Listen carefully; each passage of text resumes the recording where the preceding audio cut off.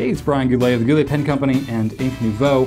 And today, I'm not talking about pens or about inks. I'm talking about mechanical pencils. Now, hopefully you won't think this is too much of a travesty because I'm going somewhere with this. TWSBI is a brand that makes fountain pens. You probably heard of the 540, made with VAC 700, the Mini, the Micarta. They've been making fountain pens for a little while and I've enjoyed their products. But they also have mechanical pencils.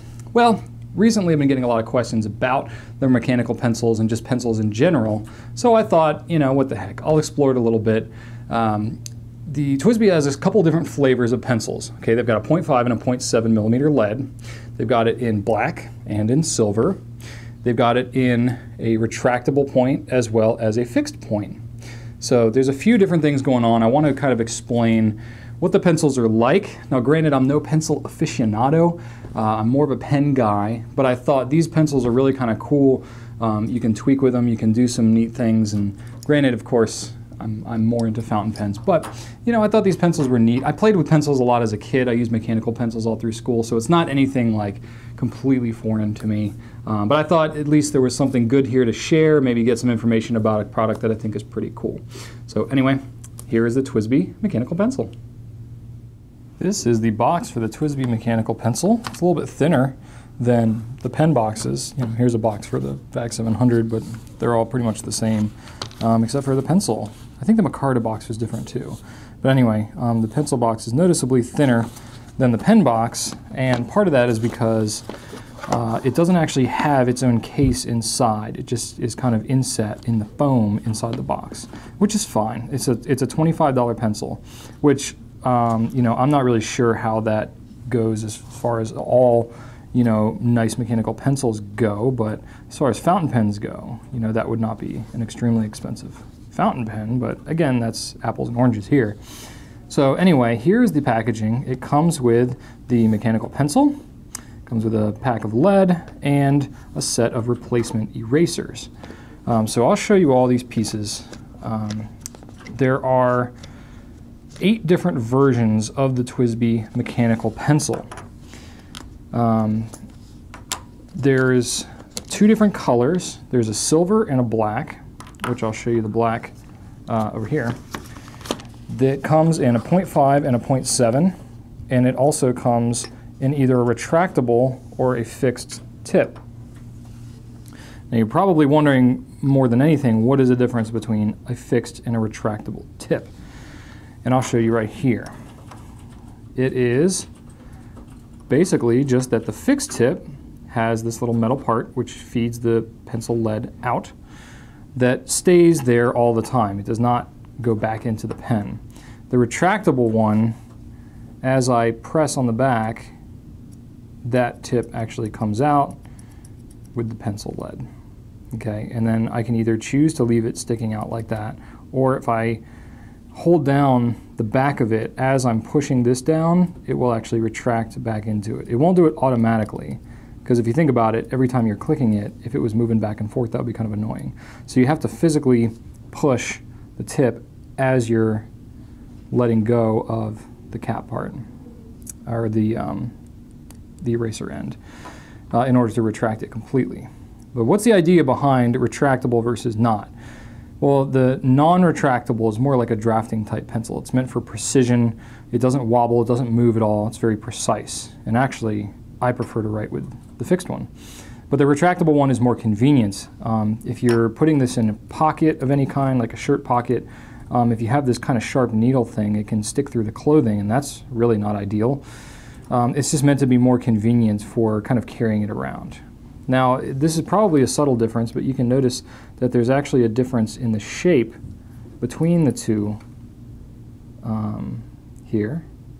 It's a slight difference. It's the retractable one has a little bit of a rounded tip, and the fixed one has a bit of a taper instead of coming straight out and then rounding down.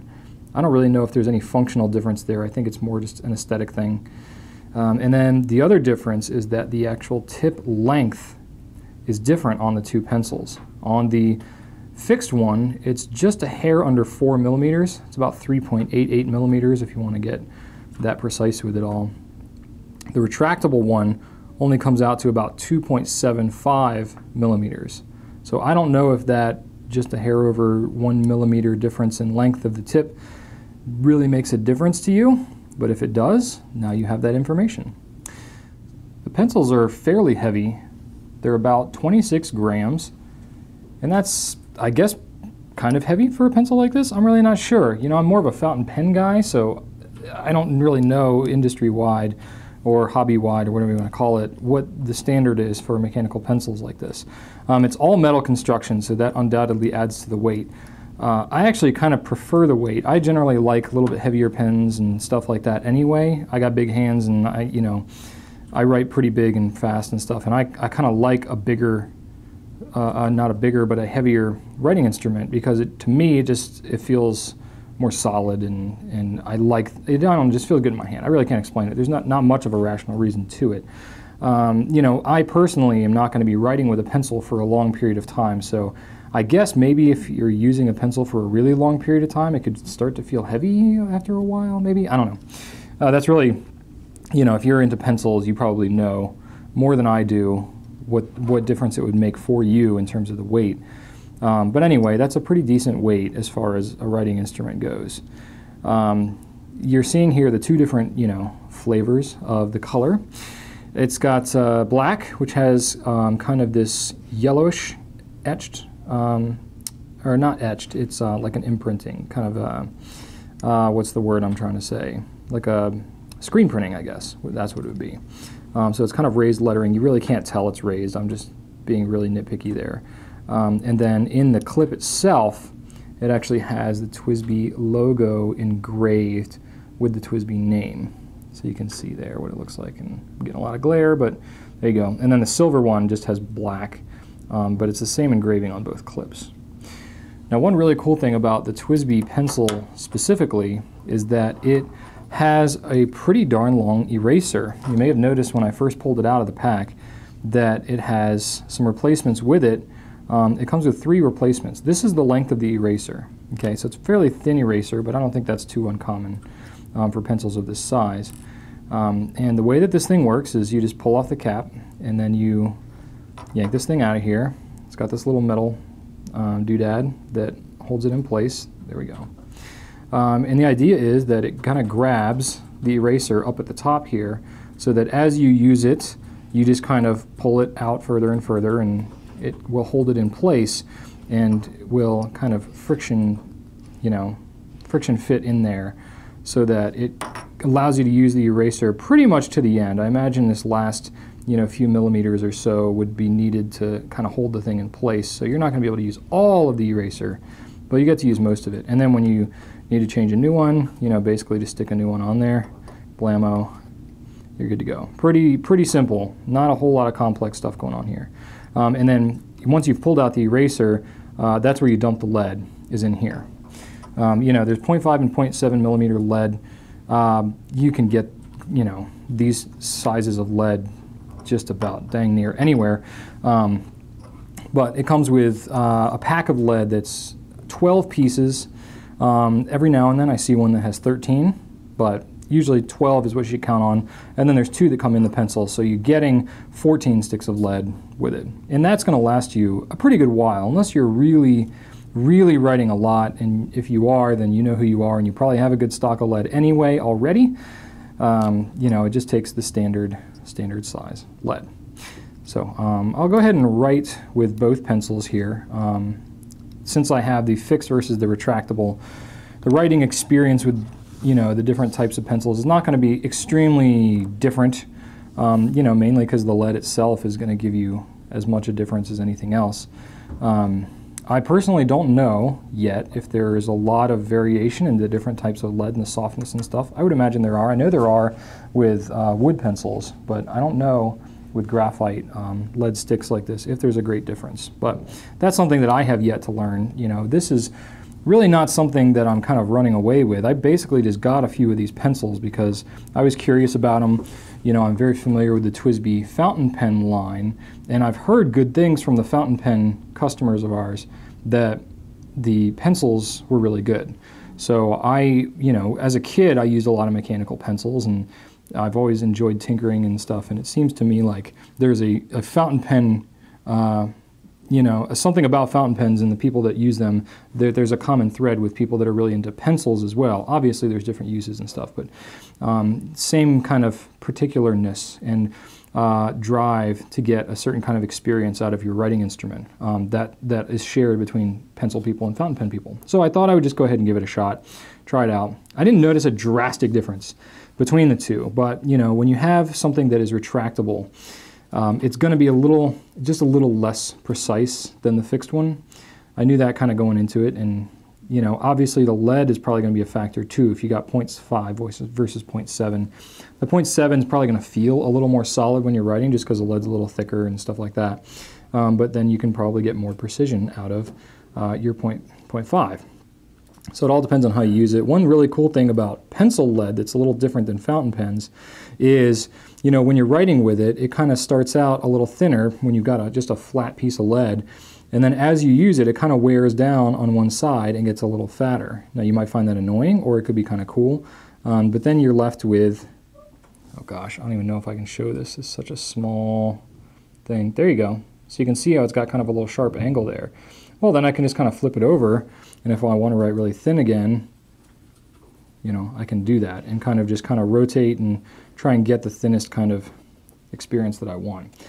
You know, mechanical pencils to me are a very practical way to use pencils, as opposed to wood pencils, which have to be sharpened and then resharpened and resharpened and resharpened. And, you know, the pencils, mechanical pencils to me are pretty cool. But then again, you know, I'm a pen guy mostly anyway. The fixed ones, you know, feel very solid. I do like it. Even though it's only a 1 millimeter difference on this fixed tip, you know, if you really concentrate on it, you can tell a difference in the length. I mean, it sounds silly to say that, but going back and forth, I really kind of can tell the difference between the two. Of course, you can always extend the lead just a little bit further out on the retractable one and have it ultimately give you the same length. That's kind of the nice thing about the pencils, I guess, is you can do that. Yeah, I wanted to test the eraser. I shot the whole video and then I realized I didn't talk about the eraser, so I'm kind of adding this segment back in here. Hope you don't mind. Breaks up the flow a little bit, but I thought it would still be good to show you this. I got my 0.7. This is my personal pencil. I chose a 0.7 with a fixed tip in the black. I like the black. So really what I want to do is I want to get at the eraser and talk about that a minute.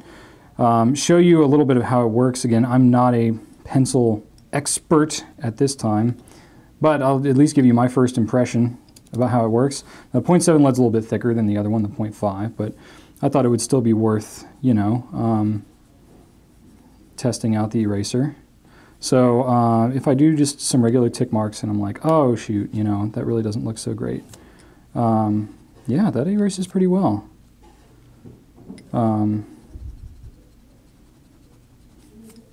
I imagine, you know, I'm really into fountain pens and stuff, and I know fountain pen people can be kind of particular. I imagine pencil folks are the same way, that you probably have an eraser already that is separate from your pencils that you enjoy, that works the way you want it to. That way, no matter what pencil you're using, you know, especially if it's like a fixed, like a wood pencil, you know, a lot of those don't even have erasers, you know, the nicer ones.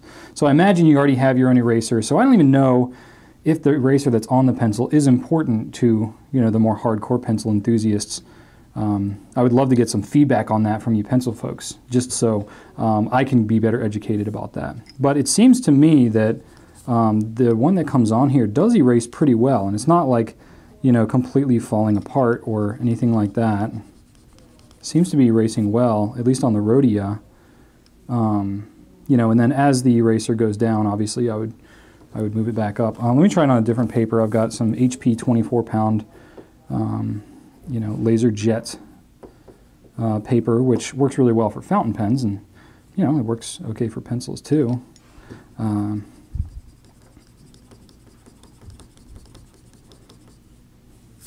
Yeah, that's not too bad. I mean, you can still kind of see where it was written. And I imagine if you're doing a lot of erasing, you're going to be moving this eraser up quite a bit, because I've got visible wear on it just with the little bit of erasing I've done here. So I'm going to blow through quite a bit of this because the eraser is so thin. You know, and that's obviously the pencil is a factor. The design of the pencil is a factor. You know, the TWSBI does come with 3 extra erasers. So you get a decent amount of erasing out of it. But, you know, the last paper I wanted to try, I don't know if the paper even makes that much of a difference when it comes to erasing. I would imagine that it does, just because, you know, the toothier the paper, the more wear it's probably going to have on the eraser. Whether it's a noticeable difference or not, I just don't know at this time. But it seems to work pretty well on this cheap Mead college rule paper that I have. This is a little more absorbent, little grittier paper. Okay, that works. So there's some visible wear on the eraser, but it's it seems to perform well. I would have thought that the eraser wouldn't have held up as well. You know, some of the problems you run into with erasers, at least that I've used in the past, is they're either like too hard and rubbery, so it ends up squeaking on the page and just kind of smearing the pencil lead, the graphite, or it's, you know, so soft that it just falls apart and wears away super fast. I would say this errs more on the side of, you know, wearing away quickly than it does smearing and stuff, but I would say it performs pretty admirably. So hopefully that's at least of some help to you. There you go. As far as the lead goes, the lead, it seems to me at least that the lead is pretty good that comes with this pencil. I don't know if it's a premium grade lead or a standard lead or a poor lead. I really don't know. It seems to me to perform really well. I'm using it on a rhodia paper though, so that might be why it feels so smooth and so good to me. But usually, you know, as far as pencils go, you may want to use a paper that's a little toothier than you would with a fountain pen, because fountain pens, you're usually trying to get the smoothest writing experience you can. Pencils, not necessarily. It depends on, you know, what you're going for, how dark you want it to be and stuff. If you got a pen that's a little, or a paper that's a little rougher, a little toothier, the pencil may actually perform a little better. It really just depends on what you're trying to do with it. But in any case, hopefully that gives you a little bit of an idea of what's up with the TWSBI mechanical pencil. If you have any advice about pencils or questions or anything like that, you know, I would love to know. Again, I'm not like the end-all be-all master of pencil knowledge here. I'm really just kind of trying to educate some of my fountain pen fans and folks out there who may have been curious about these as to what they're all about, and you know, to support a brand that I feel makes some pretty decent stuff. So I'd love to hear what your thoughts are, and I hope this was helpful for you and at least educated you in some way. If you have any other questions about the TWSBI mechanical pencils, or anything else for that matter, just leave me a note in the comments. Thanks so much for spending time with me today, and right on!